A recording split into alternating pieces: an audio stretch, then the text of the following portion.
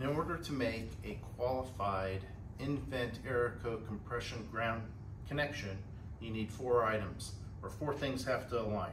One is the conductor that you're using, the connector, the tool, and the dies that go into the tool. So we've confirmed that all these work together. So let's show you how it works.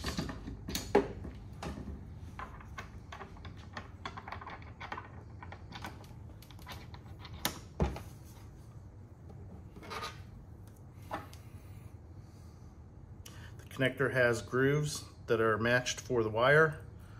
So you make sure that the wires are in the proper groove. Insert it into the tool and actuate the tool.